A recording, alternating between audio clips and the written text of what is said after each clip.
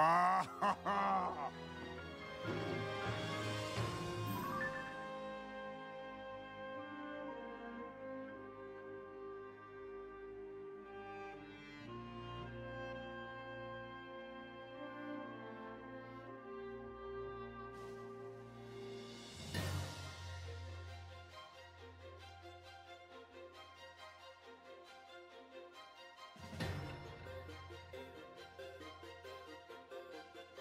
Legend of Zelda Tears of the Kingdom is one game that I have been waiting for such a long time.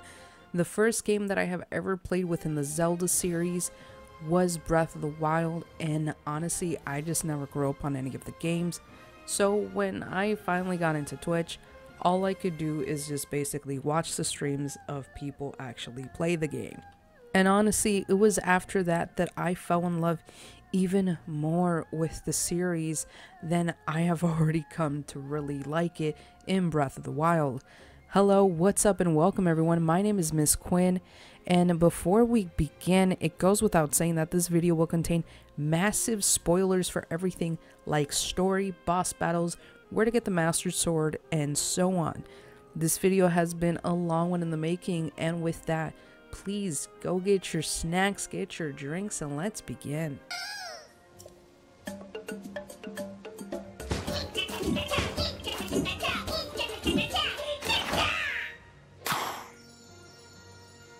Tears in the Kingdom, as we all know, is a sequel to Breath of the Wild, a game where we had to defeat Calamity Ganon, alongside the champions Mipha, Urbosa, Daruk, and Revali, who a lot of times I have been calling Ravioli just because I didn't like him.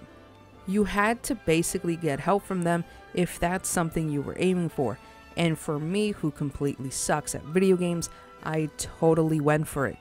In Tears of the Kingdom, however, we have help from 5 sages. Tulin, who is the son of Tiba from Breath of the Wild, Riju, the Gerudo chief, Prince Sidon, the brother of Mipha, Unibo, a descendant of Daruk, and Minoru, someone who has fought Ganondorf before. The sages, according to my good friend, were introduced in Ocarina of Time, and there were 7 sages.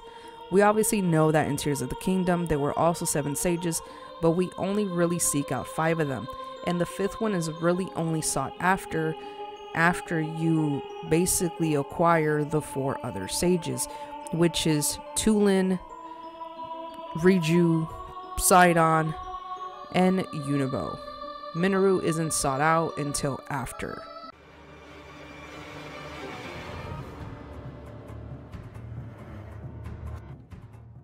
When going to places like the temples and fighting their bosses, it was honestly really refreshing coming from Breath of the Wild. Everyone had basically the same coat of paint, just slapped on with a different element, and there you go, just with a little bit of different tactic. I did go for Tulin first, which unfortunately I don't have any recordings of the battle since I went for him before I even started streaming my gameplay. Okay, just for you guys, I went back and fought Kalgera in the depths, okay? When I wanted this to be over and done with, and I did it all for you guys, just because I didn't have footage of the battle with Kalgera, and I didn't have footage, obviously, the battle in, basically, the Wind Temple. But essentially, what you had to do for Kalgera was shoot 3 parts of his, of his body, the ones that are circled. You should be seeing an image here, obviously. You have to shoot them 3 times as it's shooting its scale or its spikes at you, which are basically rocks. Now, you have to maneuver yourself around, which is why you need Tulin so much because of his gust of wind, so he pushes you away. And when he disappears into the portal, you need to look down because he's going to appear right below you. And you're going to have to need, your camera looking downwards. And as soon as you see the portal popping up, have Tulin push you away. That way you can avoid a hit. Also, the second phase is when Kalgera takes out his little whirlwind powers, and that's when you say no. All right, permission is everything.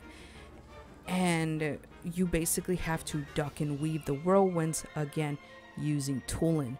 Now, if you have what's it called? There's a certain thing. Oh yeah, if you have the glide shirt, it helps tremendously because it helps a lot with your gliding, which I didn't have that within the first fight, but I did have that here, you know, in the ones that you're seeing. And this honestly did help. It, you know, helps with easier gliding with the wind, and I honestly really liked it. And as you see here, I did not want to fight him again. Okay, I already got turned into a hashtag down there, so I really didn't want to happen again. And as it was coming up, what I realized, I can shoot it. Like, I can shoot its belly as it's coming up or as it's going down. So I took full on advantage that its belly, you know, those parts were exposed, and I used it so I can shoot it quicker. And it did honestly work. It was really challenging, but honestly, I really like this battle. And with that, Colgera was defeated, and I wanted to dance on its grave and show it who's boss. The second one that I went for was Queen Gipto, who is in the Gerudo Desert. Now, again, coming from Breath of the Wild, I thought all the bosses of the temples were going to be similar to Colgera, just with a different coat of paint and then them calling it a day. But I was so wrong. Queen Gipto is basically a giant, very angry beetle who is tired of you trying to swat it and is seeking revenge for all its family members. All jokes aside, however, in Breath of the Wild, Thunder Blight was actually the hardest for me, but again, the bosses were all the same to me, just with a tad bit, you know, change to their appearance. In Tears of the Kingdom, however, they do not only look completely different, but the method of how you beat them is also completely different. You have to rely on Riju in order to defeat it with her lightning. Once the Giptos are basically being called out from their hives, which you can tell when it starts to glow pink, that's when you shoot it, and you rely on the light that it beams down in order to render the Giptos useless and slap it like an angry Redditmon. The third temple on my to-do list in order to beat the boss was the Fire Temple, since I said hell to the no to the water one. Marbled Goma wasn't actually, like, it wasn't exactly a walk in the park. However, with me still meeting the Grim Reaper, you know, just a couple of times, you know, to be really acquaintances. However, you basically have to hit 2 of its legs in order for him to fall, and then after that, you basically get on top of the rock portion and then just keep smacking its eyeball. And that's essentially what you do in the first phase. Now in the second phase, it's a bit more difficult because he goes up to the ceiling. That's when you have to use Unibo, you know, his thing, you know, to curl up into a ball like a roly-poly. You basically have to get him and do trick shots with him and hope that you're hitting 2 of its legs in order for him to go back down. Now for me, after dying so much, and after being, you know, just a little too many deaths, too many loads of panic, I just shot randomly and hoped for the best. And surprisingly though, that worked, and yes, I was so happy to get it done, because it lasted longer than I thought it was gonna last, in all honesty. Now, I'm not going to lie. When death after death after death after death hit me, I wanted to avoid Moktarak like the plague.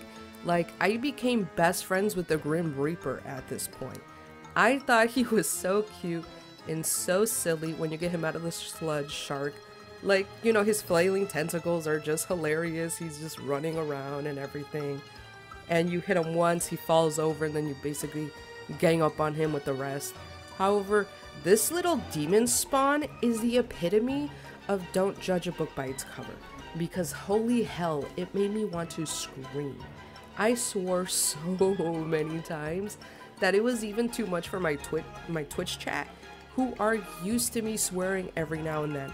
Like, there's even a channel redemption called Bad Quinn, Stop Swearing, or No Swearing. I forgot. I'll put it on the freaking screen for you.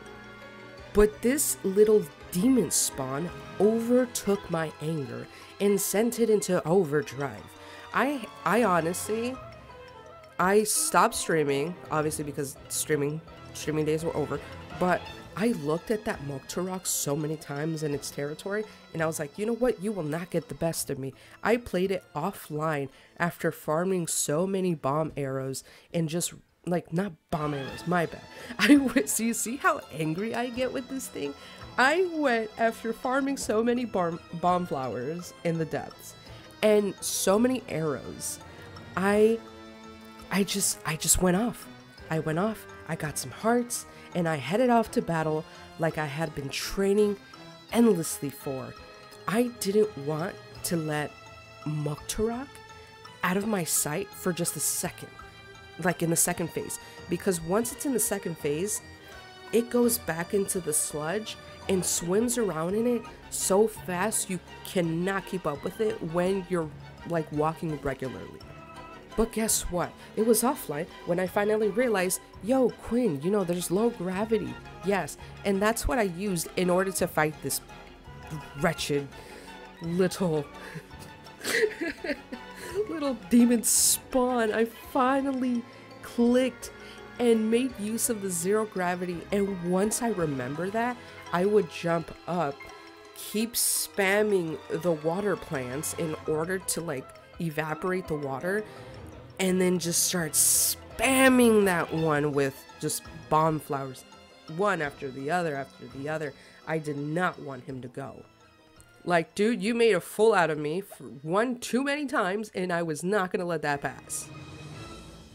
Now, the final one after, you know, you get all four, you know what happens. You have to go to Hyrule Castle, discover that the Zelda that everyone has been saying is not the actual Zelda. You go to the Spirit Temple. And honestly, going there right after basically fighting Mokturok, I learned something precious. I learned never let your enemy move. So that's what I did. I made sure that along the way I got a cannon that was fresh, that was not used, and that's what I used for the entirety of the fight. I just, as soon as it started moving, nope, shot it with a cannon, went in, and then kept smashing it until it hit the side of the electric barbed wire so it can take even more damage.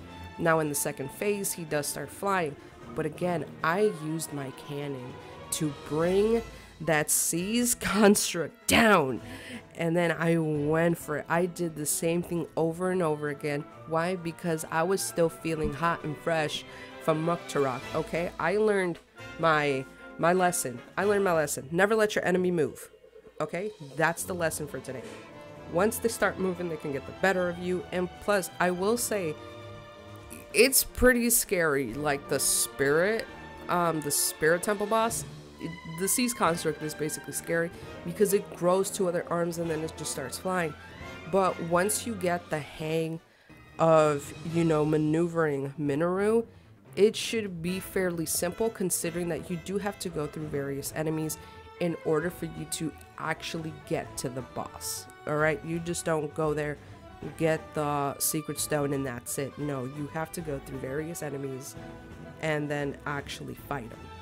I did think this was really annoying, but once I saw the Seas construct, I was actually pretty happy that I had all that little mini training before I got to the actual boss.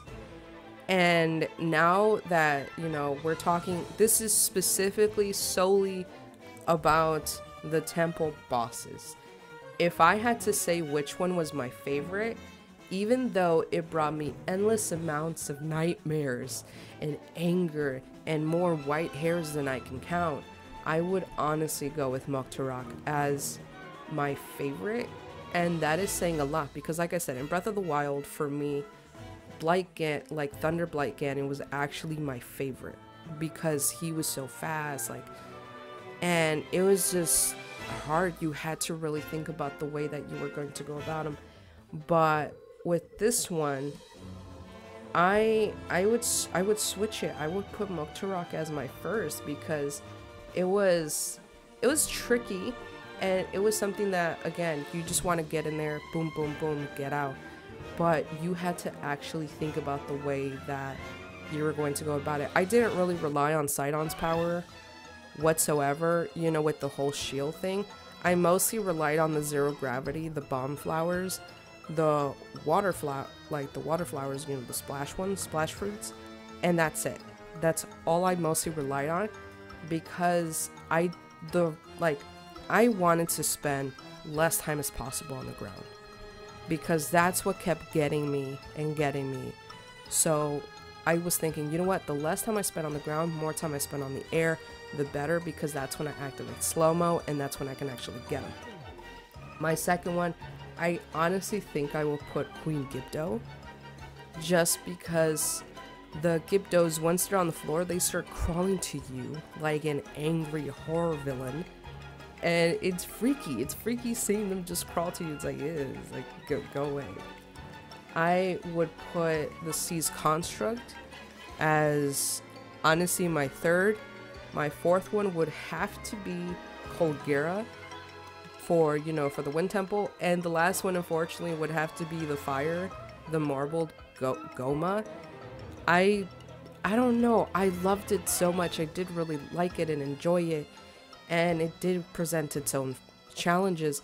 However, when compared to all these other temple bosses, for me at least, like, I'm sorry, Muktaruk would have to be my number one, even though he was my number one and the bane of my existence as well, and the reason why I need therapy at night.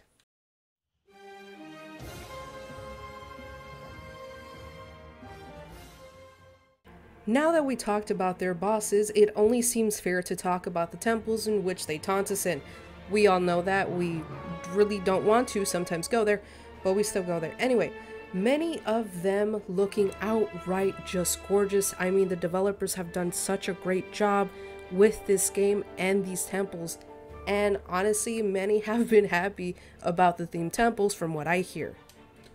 The legendary Stormwind Arc, or better known as the Wind Temple, is an absolute blast to get to. Obviously, the clip that you guys are watching are from after I beat the Spirit Temple, but as you see, the design of the giant boat is stunning, and made even more so by all the little boats around it that help you get onto the big boat. Honestly, for me, I think what I like most about this temple in particular is the profile. The profile is what really sticks out for me, and is just absolutely gorgeous when introduced, because you're seeing it from the bottom as like a big storm cloud, but when you get to the top, and especially when you finally beat, the boss, it just looks stunning to see it without the big ass storm. The small puzzles are great. There are a total of 5 things you need to activate with Tulin's Gust ability. There are a total of 3 levels in this awesome boat. Obviously the first level, and then basement 1, then basement 2. Honestly, the main things I used during this portion of the temple were the Ultra Hand, Rewind, the recall ability, and Ascend. Those are the 3 things that I mostly used. And yes, the little levers that you are seeing right here, I kept whacking them when I could have just used Ultra Hand just to stick something on there and move it. And yes, I felt kind of slow. Sorry. The Lightning Temple offers its own set of challenges. Now, before we get to those challenges, however, we do need to first head over there, which involves, basically bouncing a light off of 3 pillars to create a triangle. And in the middle, something will appear that obviously only Riju's power can help you reveal, and it brings up the temple, and guess what? The big ass beetle is hiding in there. First, let me say that Ultra Hand and Recall are the 2 things I mostly use here. I did also use the Fuse ability for my weapons, of course, but those, at least for me, were the 2 main things that I saw myself using a lot. There are 8 floors, plus 1 basement floor, that relies on, you guessed it, Riju's power of lightning. Or Raiju. I just call her Riju. I'm so sorry. Anyway, use her lightning to charge up these batteries here, and once you get all of them, you get onto moving the Queen Gibdo. Yeah, Queen Gibdo, that's what I said. Now, I'm going to rewind a bit, because I bet you're wondering, well, is the temple easy? Because it was a easy run for me. Honestly, it was somewhat, you just had to figure out, how to bounce the light to certain pathways in order to open up gates and things like that in order to get to the battery. So this will be, the parts where you need to ascend and use Alter Hand and stuff like that. However, recall is especially important for one part of the puzzle that I found myself being confused by. But yeah, after you charge up all 4 batteries, you should be ascending straight to hell. The Fire Temple. What can I say about this hellish nightmare? It is located in the depths underneath, Death Mountain. Of course, where else would it be located? Anyway, this made me want to scream from how confused I was. Not lying, it took me a little over an hour to try and get through everything. I ended up using a rocket shield to get to high places fast, since I couldn't be bothered to figure out how the minecarts worked. That was a whole confusion on its own. Okay, anyway, climbing and the rocket shields were my best friend, since honestly I suck at building hovercrafts, and there was this one point in the stream where I legit had to pull up a walkthrough on how to get through the Fire Temple, and it was confusing even to me because I went all over the place, and until I finally found out how the hell he got to the last one. I ended up getting really annoyed with myself, since a great chunk of when I used the rocket shield, something was right above me and I wouldn't look for some reason before doing, rocketing up. And yeah, Link kept hitting his head, and I would lose the rocket. You know how horrible I felt every time I lost a rocket because I would whack my head on something? Anyway, there are 5 locks, which you have to release by using Unibo's ability to become a deadly roly-poly. But now that I rewatch my gameplay for this video, I now know why it was so hard for me. I literally have to stop overthinking everything. Like, all these little things could have been easily breezed through had I just stopped, relaxed, opened my head, and stopped thinking inside the box. Well, actually, no, technically I tried to think outside of the box for many different ways, and really I think that, well, that is what, became the death of me at the very end. The water temple was absolutely fun to me because of the 0 gravity, so I felt like the astronaut I was always meant to be. Anyway, I wanted to stay there for the jumping and for the fact that, I had Sidon next to me, because look at that smile. Look at that smile, guys. There is no way you can look at him and be like, nah, I don't want to be next to him. Anyway, you have to use his water shield ability to get the faucets turning. There are 4 of these that you have to complete in the first floor, and the basement, to get rid of the sludge which plagues the Zora domain. There was one part of the water temple that I'm showing you right now that I spent an unnecessary amount of time with this one. Now, like I said, when it comes to me overthinking everything, I didn't remember for some reason that Link has a slow motion ability when he jumps and pulls out the arrow. Okay, remember, this was also my downfall when it came to battling Moktorok. I completely forgot about the slow motion, and I spent so many damn arrows when I could have just jumped into the air and made it a whole lot easier. So much of my brain felt like a hamster in a wheel desperately trying to run. Like, what in the absolute Okay. It's okay. Anyway, the Spirit Temple is another temple located in the depths. No lie, when I first saw this without knowing this was to build Minoru's body, I thought it was just a weird looking egg, and I thought I could move it, but I couldn't, so I was like, I'm pretty sure I'm gonna need this later on in the story if I just stop messing around and just continue on. So guess what? That's what I did. But in order to know where it is, without going through every inch of the depths like me, you'll have to go through the Thunderhead Isles, and basically you have to make it all the way to the Dragon Head Island and use not 5 hearts. You have to use 10 hearts in order to open up a huge set of doors to reveal the mask that Minoru herself wore all those years ago. Now, this part for me was great because I finally had Link you know, being able to hear someone speak to him, because all this time we were hearing people speak to Unibo, to Tulin, to Sidon, to Riju, and no one actually spoke to Link all this time. But Minoru was the only one that was actually speaking to Link. And for me, I loved it, especially because she was just like, Link. I'm sorry. She was just like, Link, Zelda's chosen protector. And I lost it. I was like, oh, yes, Minoru, talk dirty to me. Anyway, now, apart from that, the way down to the Spirit Temple was an absolutely beautiful cutscene. And it made me think, how the hell did they build all of this to make it work?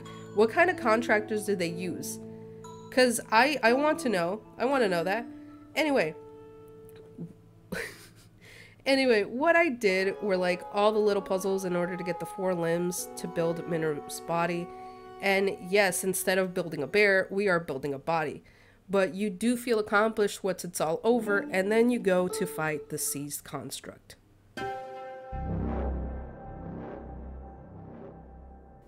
Now, the depths were a part of the game that I thought I could avoid. I even refused to go there unless I really needed to. I hated the depths so much I was scared every time I would go in. I can't see anything. Your available hearts get smaller the more you get damaged by gloom or enemies. The more impossible, you know, climbing walls. And what the heck is this thing? Whew. However, what I will say is once you get as many light roots as you can, it's no longer scary. It provides you with a certain comfort and sense of security, like a big burrito blanket just like wrapping all over you. Or, you know, that's what it felt like to me. The game reminds me of that quote, you know, when you're lost in the darkness, look for the light. You know, but instead of fireflies, we're looking out for pose, bright bloom flowers, deep flies, lights from the mines, or light roots, which thank you, whoever made these mines. I was throwing bright bloom flowers all over the place, okay, before I completed the miner's outfit, because the miner's outfit provides a really good, you know, radius of light. But if you don't have that, honey, just keep throwing those bright blooms all over the place, because you need light. Get your you know, bow and arrow, attach a bright bloom to that, and then fire away, okay? And I can't believe I'm saying this, but I'm grateful that the gloom glows, because at least it lets me know where I can't step on, you know, on rather flat surfaces, or even where I should avoid climbing, because like I said, it does glow from far away, so that's your own like little warning sign. When one wrong step or one hit means saying goodbye to a healthy heart, the depths is something I desire to avoid, like I said in the beginning. You see, activating a light root, it does cure your broken hearts as, you know, as it does stepping underneath an already activated one. But this is where you have to rely on cooking up some Sundelion. Now, this beautiful flower is the key to restoring hearts that were rendered useless because of the gloom. Alright, you can also get the Depths armor set, which will grant you a bunch of resistant to gloom. But if you can't get that, or just have 2 pieces like me, well, yeah, you cook up some of that sweet, sweet Sundelion. I swear, whenever I was like one heart, the only one heart available, in my head, I was thinking of that Linkin Park song, you know, one step closer to the edge and I'm about to break.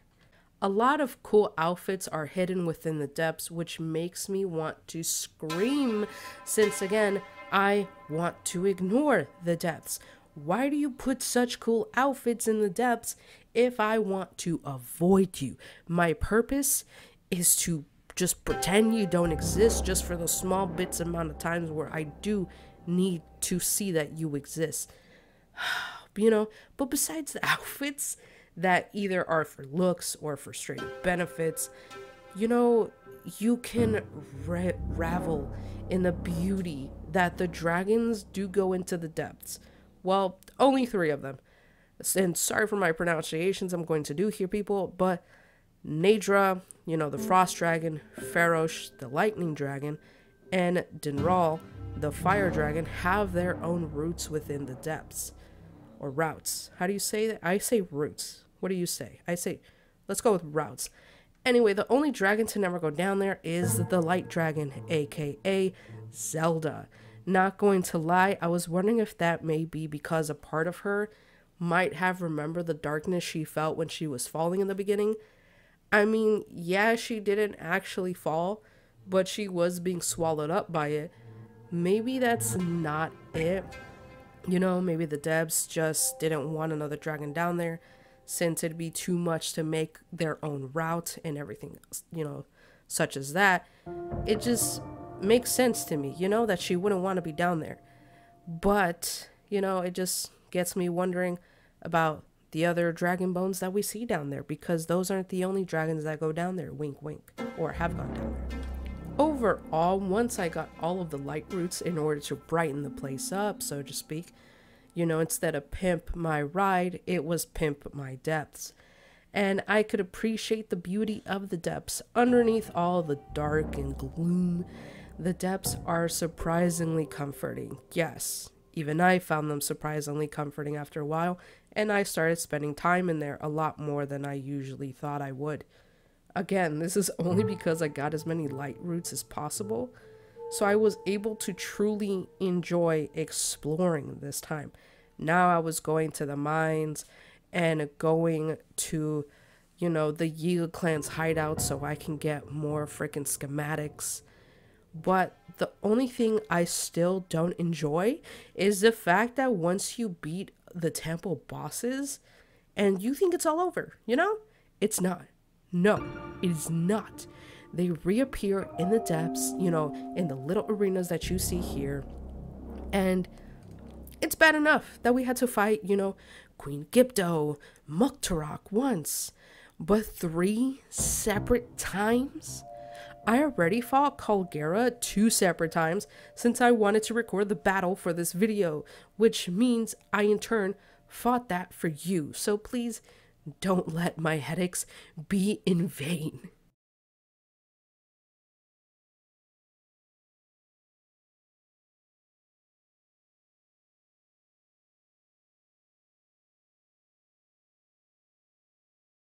The memories within Tears of the Kingdom made me hopeless right away. Now, if you made it this far into the video, then you know what happens with Zelda, and by that, I mean that she accidentally, time travels back into time after falling from the imprisoning chamber. After going back in time, however, she meets King Rauru and Queen Sonia, the founders of Hyrule, and Zelda's goal is ultimately to go back to her own time. That's when Rauru introduces Zelda to his sister Minoru, and she mentions that the secret stone actually only possesses the power to amplify her own power. However, even though she possesses both light and time powers, it is only basically amplifying her time power, which is what made her stuck in the first place. However, she does mention a forbidden act called dranification, I really hope I pronounced that right, where swallowing a secret stone actually turns you into a mortal dragon. Now, surely it is a way to get to her time, but a strikingly slow way of going back to her own time. However, in watching that memory, it became painfully obvious that that's where the game was going to be headed. Now, I absolutely love and enjoyed the story of the game. Afterwards, we see Daddy Ganondorf. Did I really write that? Yeah, Ganondorf. I meant Ganondorf. Anyway, this is important because this is when Ganondorf attacks, but is quickly shut down by Rauru. The only way he does this is because Sonia and Zelda lend him their power, but in this exact moment, it is amazing to me. Zelda right here obviously has such a stronger power than Sonia that even Zelda herself is surprised, which if we do remember Breath of the Wild, this shouldn't come as to no shock to the player Because remember, Zelda went through the entirety of the game thinking she was not good enough and that she could never awaken her power. So it makes sense that this will carry on a little bit into this game. And even though this did lead to a good thing, their actions, however, had dire consequences. Because Ganondorf, who seems to have a better eyesight than an eagle to where he can see all their secret stones, that gives him the push to falsely pledge his loyalty to Rauru after insulting him, as one surely does. Like, that didn't go wrong in Game of Thrones, so why shouldn't that go wrong here? Through these memories, we see the struggles that Zelda is currently going through in the past. Her big heart, and in my opinion, crush towards Link is obvious when Zelda and Sonia are having a conversation. Then Zelda proceeds to talk, about Link to Rauru, which is the cutest thing I have ever seen. Watching Zelda completely gush about Link and basically saying how amazing he is the most adorable thing ever. The cuteness was only amplified when Rauru seemed super interested in meeting Link. And he seemed like a dad, because he's just like, whoa, who's Link? This is a name I've never heard of before. He just seems so intrigued. And I did like that. They really took an interest in Zelda, and it shows that the bond that they have quickly created. Afterwards, Sonia actually meets Zelda in private after being asked to. In this moment, the curtain drops and the charade is over, because it's found out that that was actually a puppet of Ganondorf sent to turn Sonia into a past tense. Even though it is discovered that the fake Zelda is just a puppet, Ganondorf does manage to sneak up behind Sonia and basically turn her into a hashtag himself, all because he wanted the secret stone and go from Daddy Ganondorf to the Demon King, and becomes the reason why all these monsters were made. No lie, however, I love the fact that we have an origin story for all the monsters, on how they were created that we have to fight up against. However, we could do without these, one-hit wonders, but, I guess you have to come up with a few weak ones and get a few strong ones. It's kind of like a balance thing, I guess. Now, it's not after we beat the seized construct does Minoru tell Link about the moment Zelda told her about her plans to swallow the secret stone, even though, like I said, this was basically hinted on because, she really seemed kind of on the fence, Zelda. And like I said, it was obvious how this game was going to go about. It's obvious that Minoru expresses her disapproval and reminding her that the act is forbidden because she could lose herself to the transformation. The transformation changes you by essentially making you lose yourself, and why would you want to do that when you lose the reason why you're doing it in the first place? Now, believing that she was sent back in time in order to repair the Master Sword, there is no changing her mind. She truly is ready to sacrifice herself in order to save the Hyrule she knows, and by extension, Link. It's at this moment that Minoru gives her word to aid Link in the future for his quest to defeat the Demon King. Now, before I move on from the story, I do want to mention that I am not a theory channel.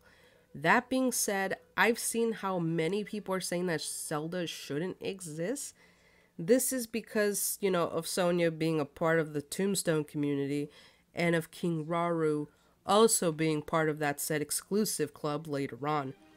But if we remember with movies such as Back to the Future or shows like The Umbrella Academy, there is actually a reason to be said about this madness. Now, heavy spoiler warning for The Umbrella Academy. If you have not seen, the last season, which is season 3, please click and go to the, the timestamp on the video that I am showing on the screen right here. We're good now? Cool. Now, if you watch The Umbrella Academy, it's no surprise to you that in season 3, 5 discovers that it was him who founded basically, the community of time travelers in the first place, which ironically he fucking hates. It's here in the season that we are told about the grandfather paradox. Now, stay with me here because it could be a bit complicated. Basically, Elmer, not wanting to deal with his grandpa in the present, goes back in time to shoot him. The bad part is that he goes back too far in time to where he wasn't even born yet. Now, when shooting his grandpa, he made it to where he wasn't even born. But this is where the concept of a parallel universe comes into play. Because he was never born, that means he was never able to kill his grandpa.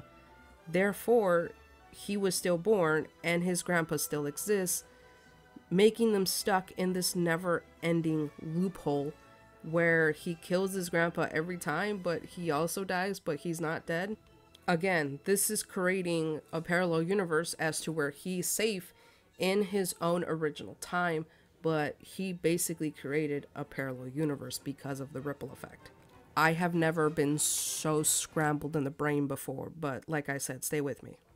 Or we can be looking at a Back to the Future scenario when the only reason why Zelda still exists is because their children are somewhere else. Remember, we don't know how old Rauru or Sonia are. They could literally have grown-up adults by now who are just somewhere else. Remember, Yona, Sidon's fiance, even states that she's from somewhere else, that she traveled from a different place. So is this theory really too far off? Are we really just simply gonna write this off? Is it too far-fetched to just say, hey, maybe Sonia and Rauru's kids are somewhere else and somewhere safe, which is the only reason why Zelda is still alive? Because remember, in that action where Ganondorf attacks, the only thing we'll be taking out of that scenario is Zelda. But Rauru and Sonia will still do what they're going to do and, you know, basically put up the middle fingers to Ganondorf, still leading Ganondorf to go to that specific location and, you know, say, oh yes, my loyalty is to you, but in reality he's just plotting their downfall. Not to mention that in the very, very beginning of this time period, we see in the first cutscene that this was meant to happen all along, and then when we go to fight Ganondorf and we finally reveal, you know, those, basically that big blockage, we can see that this still happens, Sonia still dies, and Zelda still swallows the secret stone. Now, the memories and by extension the story in this game are overall great. It made me cry and truly appreciate the time that the developers took into making this game. However, I do have one problem with the memories in specifically. Listen, it's too early. I get that you can get the memories in order if you go to the Forgotten Temple because it does show you. However, if you're like me and over 50% of other players, you are getting these completely out of order. That does drastically affect how we take in the story and can lead us to taking in important cutscenes first. Now, when it comes to activating things like the shrine, they literally block you off.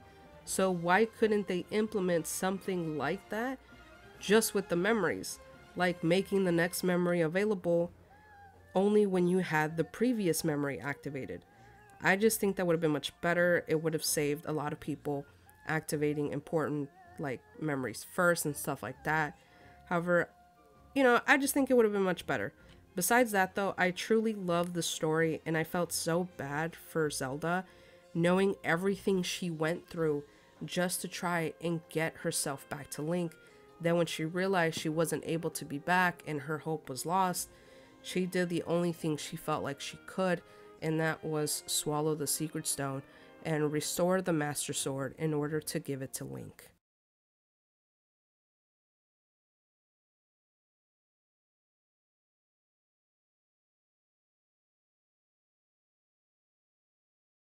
Getting to the point of where you have to start this battle is ridiculous, and I only say that because of the amount of times I died. I kept getting lost every time I had to go there, and try doing that while getting slammed with a bunch of enemies that look at you and say, hey, you know what, it's lunchtime, I'm feeling like I need some Hylian today. This battle has 4 total stages, and they have to be cleared out before the next wave appears. Now, the order of which they show up is bokoblins, you know, doesn't matter, blue, red, silver, they all show up there, obviously with their black bokoblin boss, because why would they show up alone? They have to be with somebody. Up next is a pack of Lizalfos, a swarm of these beautiful, creepy Gibdos, which honestly, fighting them once was enough, and I could not stand fighting them again. And the last stage is the Moblins. Now, I will say this battle is a whole lot easier if you have elemental weapons with you, because they will deal way more damage than actual normal weapons. So it not only helps with the Gibdos, but it also helps with all of them in general. I mean, with the Gibdos, you hit them with the elemental weapons first, and then you go in with the actual attacks because it weakens them. Well, in this case, go make sure you have elemental weapons for everybody. I obviously went to electrocute all of them because I didn't want anyone to touch me, but of course my thing was to run around and have the sages fight some of that as well for me. Now, speaking of the sages, can I just say that before this battle with the Demon King's army, there is a beautiful, beautiful cutscene that made my heart skip a beat with how many goosebumps I was receiving. And the fact that Minoru's, you know, Minoru's continued guilt of not being able to beat the Demon King was there for such a long time, it truly broke my heart, man. Like, really. I just thought this entire cutscene was amazing. It reminded me so much of like just how important, you know, sticking together is, and how much you really need everybody when it comes to these battles. Because oh my god, was I not ready to do this alone. Thank you, Tulin, for talking first, and then Unibo, Sidon, Reiju, and Minoru was last. It was just amazing. This cutscene, however, it honestly reminded me of how emotional I felt whenever I played Breath of the Wild. Now, I know what you're saying, Quinn, this is a Tears of the Kingdom. However, this is a sequel to Breath of the Wild. And in Breath of the Wild, seeing Revali, even though I hated him, I didn't like him whatsoever, the beautiful Mipha, you know, wanting to make things up, Daruk, who calls Link little guy, very accurate by the way, and Urbosa, the fabulous late queen of the Gerudo people, all of that mixed together was just so beautiful, and it felt so right when it came to being all synced up together. And they carry that over to Tears of the Kingdom, where Tulin, like I said, Yunobo, Sidon, Reiju, Minoru, all of them, it made for an astounding, you know, cutscene and entryway into this, you know, this battle. Now, I bet you're wondering, Quinn, how did you feel about the other cutscene? Well, for those of you who didn't play but for some reason are still here, I guess you love to be spoiled. Anyway, after the Demon King's army is done, Gunzo, #Areno, there is another cutscene, and only because all the bosses that you've beat in the temple, they show up again. However, you don't battle them a second time, or third if you have beaten them in the depths, but you don't have to do that. The sages stay behind and battle them, leaving you to go fight Ganon on your own. And honestly, this is another one of those moments that I really liked, because they all came together and were just like, you know, on it. They were just like, you know what, I'm gonna make this man my bitch, and I'm gonna show him who's boss. Also, another thing that I absolutely love before we move on from this is that before actually going to the Demon King's army, you know that the torch that Zelda was holding in the very, very beginning of the game that I'm going to show right here, yes, that torch. Well, when you go down to finally, you know, slap the Demon King around a few, you will actually see the torch down there. It's just an amazing attention to detail that a lot of people wouldn't assume that they would get, or a lot of people honestly wouldn't even care if they put it in there or didn't put it in there. I'm pretty sure they would have been like, well, I'm sure a monster just grabbed it, pulled it away, tore it to pieces. I don't know, they could have come up with any other thing, but they decided to add that on, and that is what makes it spectacular, and I love it.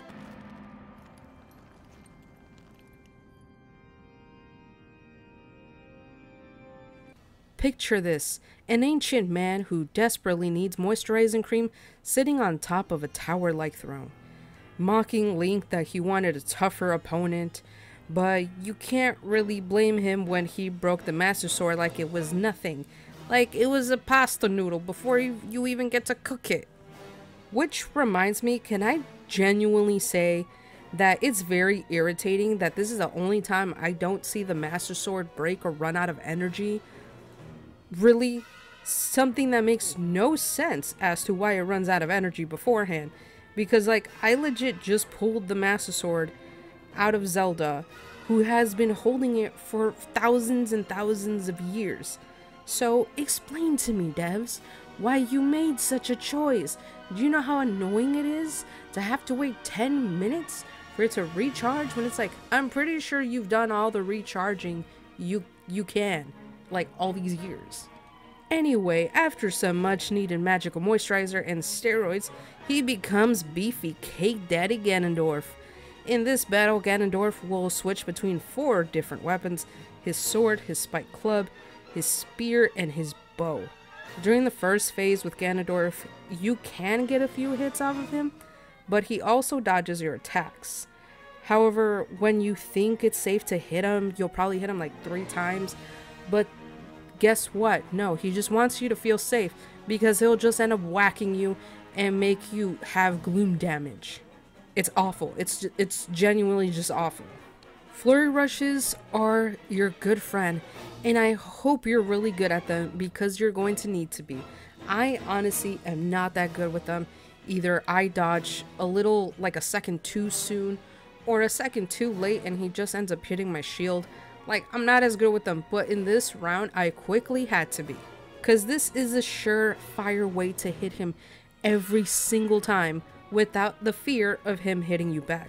So please, practice your flurry rushes, because when I say you're going to need them, you're going to need them. Oh my god. The second phase. The second phase of the battle starts off with Ganondorf talking about how much he misses the thrill of battle. I mean, it's kind of hard not to miss it when you've been in a sleep-like state for thousands of years. But then again, wouldn't that also be a reason to I don't know. It's like, how can you actually miss it? Because you've literally been asleep. For all you know, you were imprisoned yesterday. Although, again, he underestimates Link massively. Ganondorf proceeds to threaten him again, you know, as one does. Enjoy these final moments. You'll be taking far more than you're on this time. You know, this hurt me, Ganondorf, but it's okay. I'll let it slide. Just next time, please don't mention my arm. I'm kind of sensitive about that. In the second phase, the reason why I found this more difficult was because there are multiple Phantom Ganons. You know, those annoying little things that show up after you get the Gloom Hands, but this time there's tons of them. However, I also found this difficult because I wouldn't stop trying to take his photo. You know what? Either or works, really.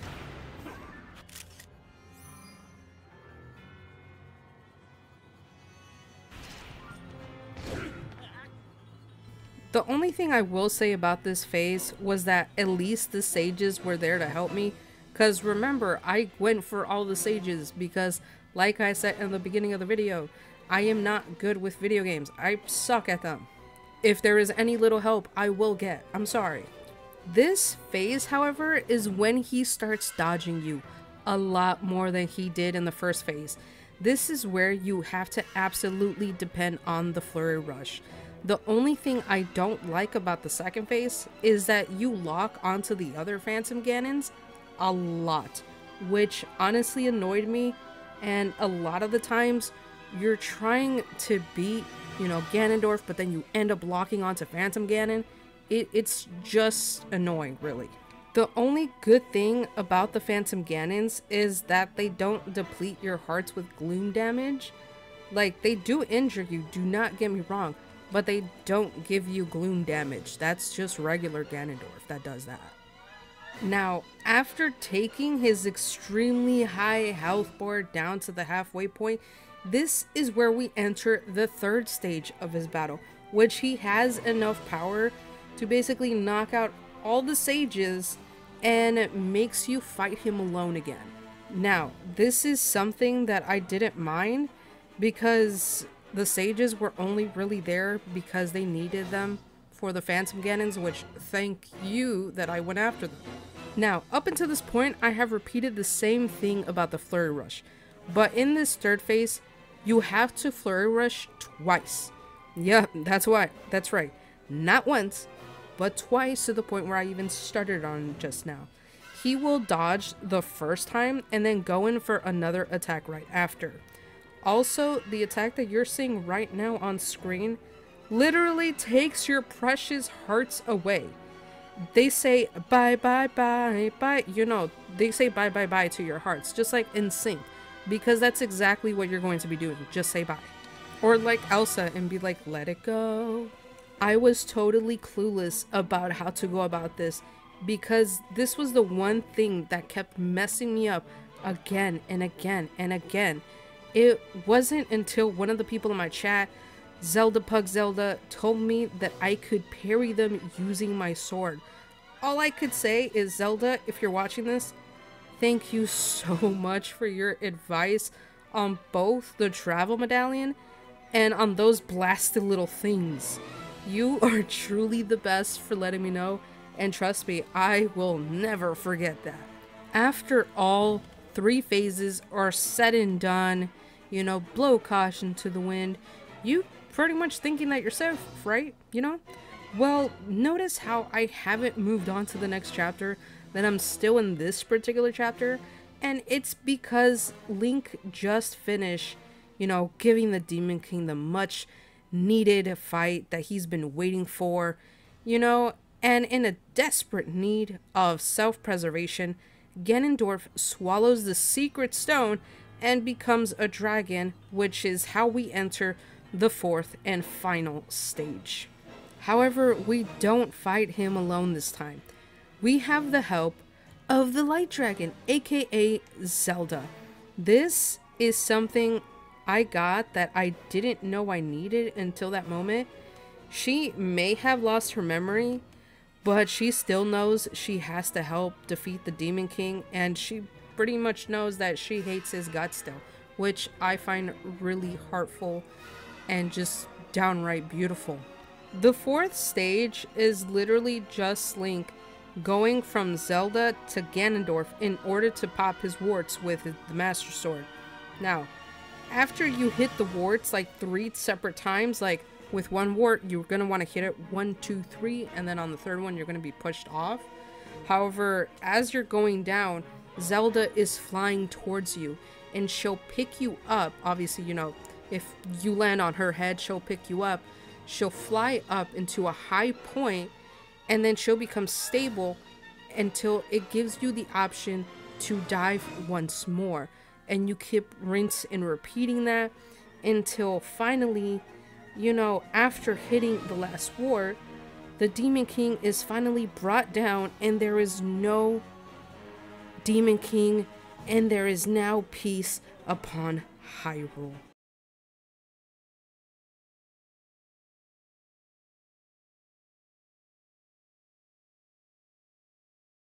After beating the Demon King, we see the spirits of Rauru and the beautiful Queen Sonia standing above Link with the Light Dragon, which as to this point, you know it's Zelda.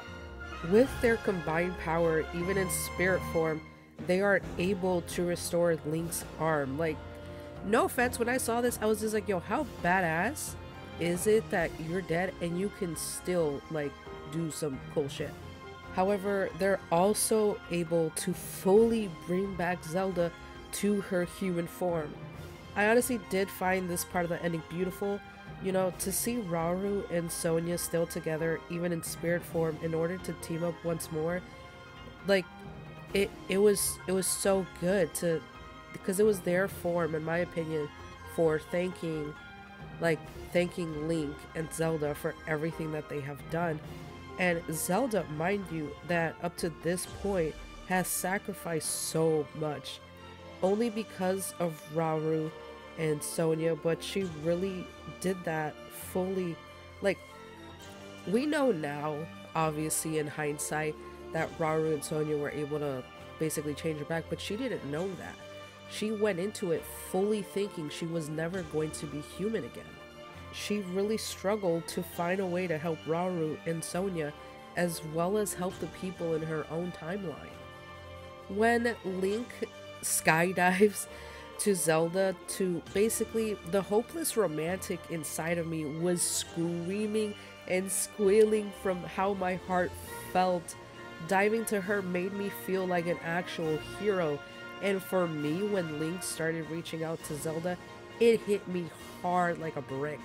The reason why it did that is because it's basically a direct reflection of the beginning when he couldn't save her, but this time, guess what? Spoiler warning, he did. He saved her, and I loved it.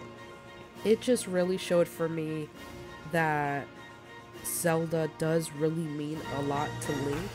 Or maybe that's just the hopeless romantic in me. I have no idea, but for me it showed that, and yes, I ship them all the way. Also, the moment that Zelda realized that she was back home and that Link actually beat the Demon King, chef's kiss, I loved it. She truly believes in him, and this made me cry. I enjoyed this so much. I'm so happy she was able to be turned back. When she describes, you know, being like in a dream, she's like, oh, I felt like I was in a dream, and that was it. It was so peaceful. But I was just so happy. She's just like, Link, how are you? And because it's just like, was I dreaming? It was just so beautiful. The final cutscene we actually get after the, you know, credits finish rolling, you know, just like a Marvel movie, why not? But anyway, it shows, you know, Raiju, Korra, Tulin, basically all the really important people.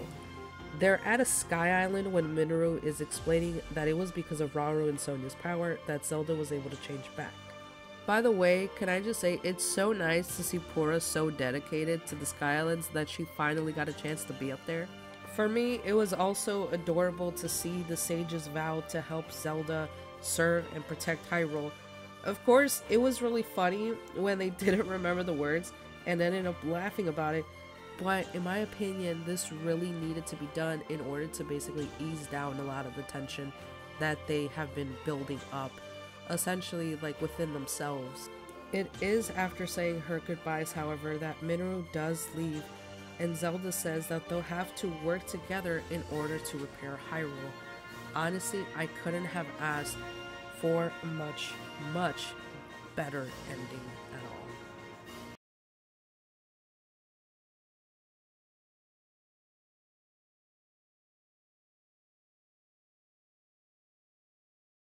This game, for me, after playing, you know, so many hours into this game, and then delving in so many hours into Breath of the Wild, you know, combined together, and, you know, my last stream of Tears of the Kingdom, this game has been so precious to me. There is a lot of things that I like I said, the story was very beautiful. However, I really didn't like, again, that you can get them out of order. I realized there is, you know, in the Forgotten Temple, like I said, you can get the stories in order because all you need to do is take a picture or whatever. But there's a lot of people that don't do that, I myself included, and I know a bunch more that do the same thing. So I think this is something that for me was kind of like, you know, like it. I love the story, but the fact that you can get them out of order is something that I didn't particularly like. However, you know, that's me nitpicking at the end of the day. That's not something serious that's gonna be like, oh, because of this, I'm gonna mark it down like freaking 5 points, 5 out of 10, guys. And this game, I also liked the fact that I can bully the Koroks. Oh my god, I hated these little blasted little things. I put them to their friends. Hold up, guys. I actually gave them to their friends a lot of the times. And sometimes I would, you know, make the airspace happen or like just drag them along the floor. You know, whatever it was. But I like that I finally got to get, you know, a little bit of revenge. But really, 1,000 Korok seeds? Why do we need to gather up 1,000 Korok seeds? Was it 900 Korok seeds bad enough? Now we had to deal with 1,000? The horses that you can get in this game are also very beautiful. And especially the giant horse. The giant horse I didn't like the main, but again, nitpicking, that's something that, you know, I still really love it and enjoy it. The shrines for me were really good. We had a lot of Raru's blessings, which I'm not complaining about. Like, please, no, we're not doing this today. However, one of the things that I will say, speaking of shrines, that I for sure still didn't like, it still bugged me up until this point, because as you see, I spent a fair decent amount of time in the depths. I've gone almost every single light route available, and that's from me not wanting to go there in the first place. And so I sought out to try to explore the skies as well. I even found the infamous King Gleeok because I needed to take a photo of him. However, within the Sky Islands, I thought because there was so many promotion, you know, surrounding the Sky Islands, and that you can go to the sky, and that you can do this in the sky, and that you can do that in the sky. I expected the Sky Islands to play a much bigger part besides, you know, a place to go to get more shrines. I didn't think it was utilized well. I mean, I'm very, very happy that we had the Wind Temple up there. We also had the Water Temple up there. And we had basically the way to get to the Spirit Temple was also up there. However, I don't believe the Sky Islands were utilized to their fullest potential like they could have been. However, then again, I really don't see a way that they could have used it further. I think at least, like, I don't really exactly know how. It just bugged me a little bit that it's just like, okay, going to the Sky Islands, okay, I already got that shrine. Then there was absolutely no reason for me to go to the Sky Islands. Only to go to the places where I didn't go to see if I can get, you know, more shrines, if there was any shrines that I didn't get, or if there was, like, you know, like the mission from the ancient, I think it's called ancient texts or something like that. Those were the only things I needed to go to the Sky Islands for, besides like story progression. I didn't really need them. After going to the depths, I was very comforted by the depths for some reason. I just wish that I could have felt that same thing when it comes to the Sky Islands. There was just something missing about that I would have loved, but that's just me. Where, you know, we could only get what we get at this point, and besides that, it was still a wonderfully, beautifully made game, and it's something that, well, just for that minor little thing, and, you know, that I really didn't like, but at least I could fling up some Korok, so that honestly makes up for the fact that there's hardly anything to do up there. I'm good. Anyway, guys, thank you all so much, and thank you so much if you guys have made it to the end. As you can hear, I am now sick. I honestly got sick right before I was going to record the portion for the ending chapter, and I was just like, crap, I'm sick. I really can't record because my voice sounds like I just dragged it through hell. But I decided, well, you know, why not? I'm still gonna record and edit because I do want this to go up. But as I did say in the very, very, very beginning of this video, guys, This video was a long time coming. I have been working on this video for about a little over a month. So if you can do me just like the biggest favor, and please, you know, hit a like for me, subscribe if you're not subscribed already and you want to keep seeing more. And if you made it to the end, just comment, I love cheese. Actually, no, we're not going to do that. Just put, I love Koroks. That's what we're going to go with. If you made it to the end, please, guys, say, I love Koroks, because it was honestly, as much as it took me a long time to make this, I really loved making this video. I found, again, a passion for making videos, and I couldn't be more happier. So guys, thank you so much for taking the time out of your day to watch me.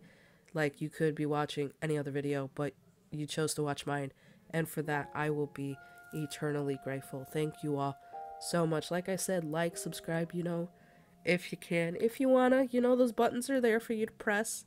Please don't let my sacrifices be in vain.